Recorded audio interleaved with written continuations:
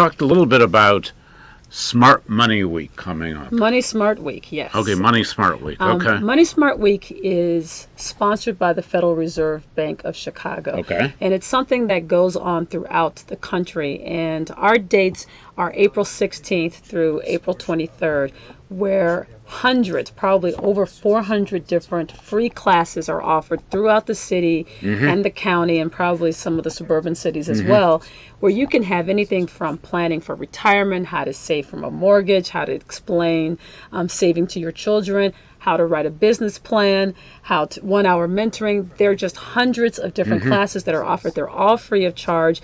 And it's really an effort by the Federal Reserve Bank to make sure people are becoming financially responsible adults and parents.